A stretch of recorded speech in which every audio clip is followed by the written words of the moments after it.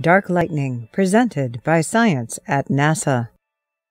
NASA's Fermi Gamma Ray Space Telescope was launched in 2008 on a mission to study high-energy phenomena in our universe. The telescope routinely detects things like flares powered by black holes in distant galaxies or outbursts from massive stars going supernova. So, in 2010, researchers were not surprised when the telescope was hit by a beam of high-energy positrons, the antimatter equivalent of electrons. That's the sort of thing Fermi is out there looking for. But they were surprised when they realized where the antimatter came from, not from some black hole light years across the galaxy, but rather from our own planet.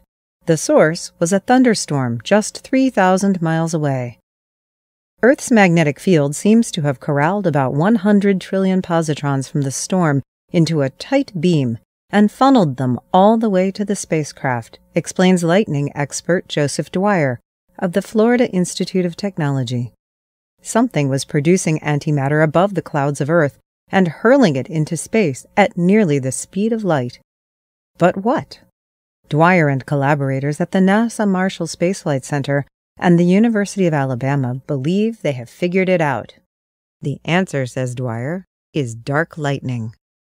Dark lightning may sound like an oxymoron, but there is growing evidence that it is real.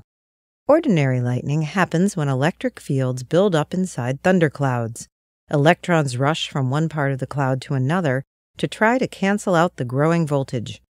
The flash of light we see traces the path of the charged particles, which heat the air 5 times hotter than the sun.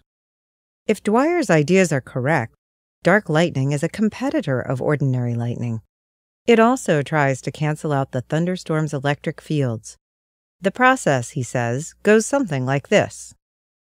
Under the right conditions, electric fields in a thunderstorm can create a powerful avalanche of electrons, shooting upwards nearly as fast as light. The electrons collide with air molecules, in turn producing gamma rays. Earth-orbiting spacecraft have been observing gamma ray flashes from thunderstorms since at least the mid-1990s. Next, the gamma ray energy transforms into a pair of particles, an electron and a positron. Successive collisions between these particles and other air molecules create a new batch of positrons and electrons, and the cycle repeats. A continuous feedback loop forms, like nuclear fission. It's a natural, self-generated, self-sustained particle accelerator, says Dwyer. Once the feedback loop gets started, he says, it can discharge parts of a thundercloud as fast as lightning. And, because the cascading electrons and positrons generate more gamma rays than visible light, the whole process is practically invisible to the human eye. Researchers once thought that gamma ray flashes from thunderstorms were a weird byproduct of ordinary lightning. Now they are thinking it is a sign of dark lightning instead.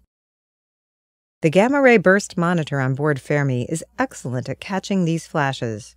At the American Geophysical Union meeting last month, Valerie Connaughton of the University of Alabama in Huntsville explained how new data processing techniques have improved the burst monitor's performance even more. In mid-2010, we began testing a mode which allows us to locate many faint gamma ray flashes we had been missing, she said. Now, team members estimate Fermi should be able to catch almost 1,000 flashes a year. With data like that, researchers hope to shed new light on dark lightning and solve its mysteries once and for all. For more news about dark and mysterious things in the skies of Earth, visit science.nasa.gov.